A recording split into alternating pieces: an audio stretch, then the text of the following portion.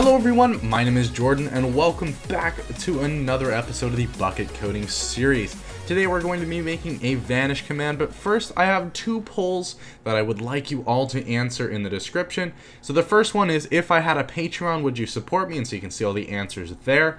And also, if you do have any recommendations for things I could offer as Patreon rewards, please let me know, as I'm definitely looking to do this.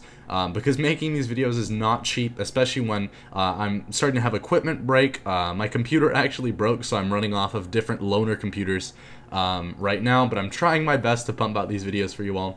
And then the second one is, should I open source all of my Bukkit coding tutorial plugins on GitHub? So this could be either yes, no, or only the recent ones. And of course, the older ones would probably have their convention and different things about them updated to make sure they were of the best possible quality and make sure that everything is good to go.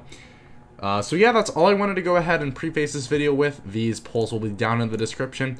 Other than that, let's jump right into this plugin. So I've set up this with a Vanish command class and the main class here. So let's just go ahead and get some code written. So the first thing we want to do is go ahead and create an instance of our Vanish class. So we're going to say private static Vanish. And so, you know what? Let's make this actually a little nicer. And let's go ahead and say private Vanish.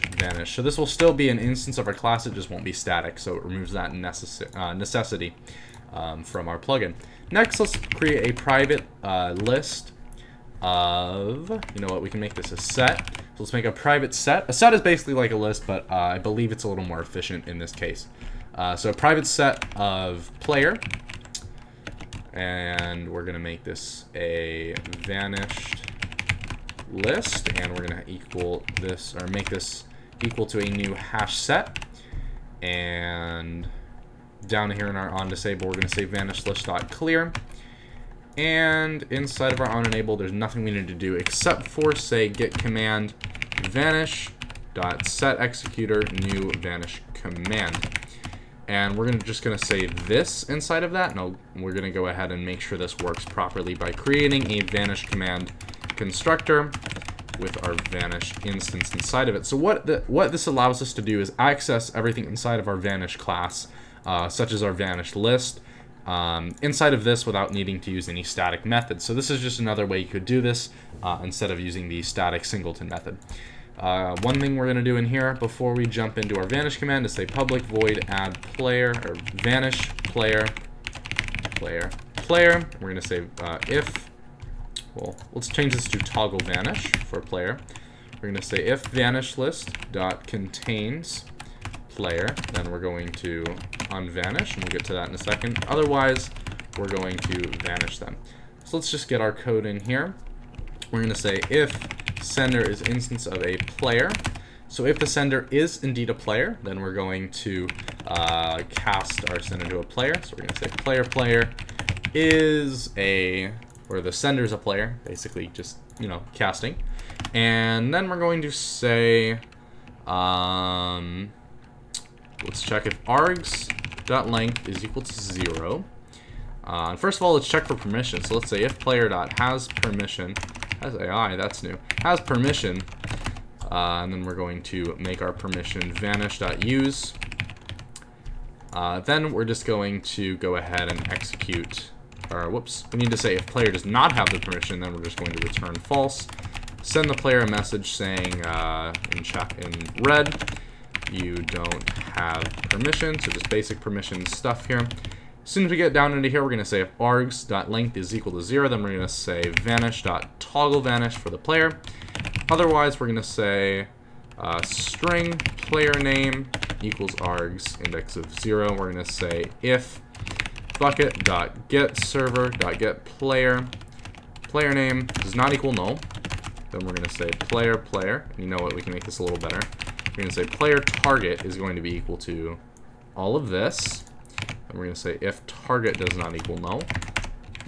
Put that up there. And we're going to say vanish.toggleVanish on target. And then we're also going to say target.sendMessage. You know what, we can do that.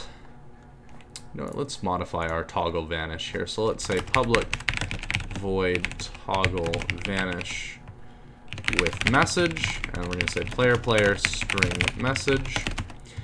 And in here we're going to say, we're going to copy all this. We're going to say toggle vanish with message, player, and then that, and then put our logic down into here.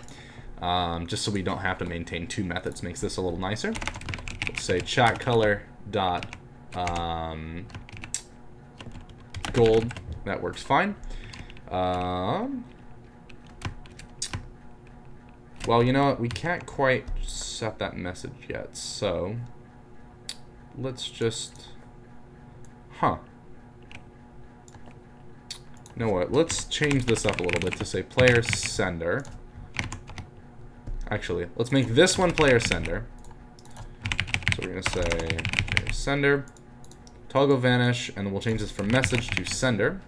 And I'll explain this in just a second here, and change this to sender. So the purpose of doing things like this is to make it so the message is always going to be correct. If we had just specified the message here, it would come out a little weird, based upon if we had unvanished or vanished.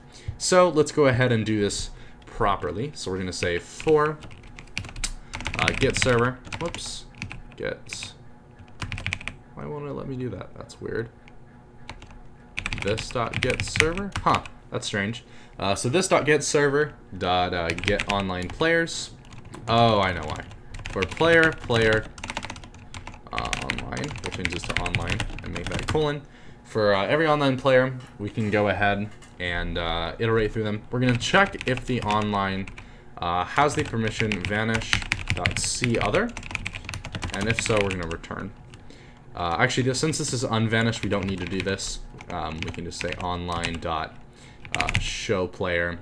I think there's a hide. Yeah, there's a hide. So show player, and then for the player, we're going to send them a message in gold and say sender dot get name has vanished you, or has unvanished you rather. And we're also going to go ahead and we'll change that. Unvanished. We're going to check first before we send that if player is equal to sender. Otherwise, we're going to send them this message. And we're just going to change this to you've unvanished. So let's go ahead and copy all this code now. Inside of our vanish, we're going to change this to hide player. This time though, whoops, this time we're going to check if online has the permission vanish.see other. If so, we're going to write continue, which basically tells our system to skip this player but continue looping through the for list, or the list of online players here. And again, we're going to change the text here to say vanished and has vanished you. And so now this should work properly. So it's going to toggle vanish on everyone, and then as soon as the server disables, we're gonna show everyone to prevent any possible bugs, as I think there could be. I haven't worked with vanishing in a while, so I'm not quite sure. So before we clear the vanish list, let's clear it. Before we clear it, we need to iterate. So we're gonna say for player hidden colon vanish list. We're just going to show that player to everyone else. Awesome. So let's go ahead and build and run our plugin. So I'm going to go ahead and hop on my testing server, and we can go ahead and test the plugin. Of course, we won't be able to see if we're hidden or not. Oh, you know what? One more thing we need to do is check our plugin.yml. So we just need to say commands and vanish. Just leave it like that, and it'll work fine. Okay. Let's go ahead and build our plugin. I will go ahead and see you all on the testing server so we can make sure that this works as intended. Okay, ladies and gentlemen, I went ahead and changed a few lines of code here just to make sure everything works as intended and minimize the amount of bugs possible. We need to make sure we add our player to the vanish list. I completely forgot about that. So inside of our vanish right here, we do that. And then right now I just realized we need to also remove them from the vanish list. So that's awesome. So perfect. That works just fine now. And then right here inside of our loop in the vanish section, along with the online.hasPermission, I went ahead and made an or statement. And then right here I said if the online person is equal to the player. So if we're trying to hide the player from themselves, don't do that because that could have some not so good results from what I know. So let's go ahead and test our plugin. So let's go ahead and type in the vanish command, and it says you've vanished. Now we type in it again, it says you've unvanished. So that's good to go. I hope you guys all enjoyed this video. If you did, make sure to leave a like and make sure you go ahead and vote on the polls in the description. I will try my best to upload more videos. I'm working on that. I've just been so busy and such. So yeah, I will do my best to get videos out there. Make sure to subscribe to the channel if you want to see those new videos come out. Other than that, I hope you all have an awesome day. Take care.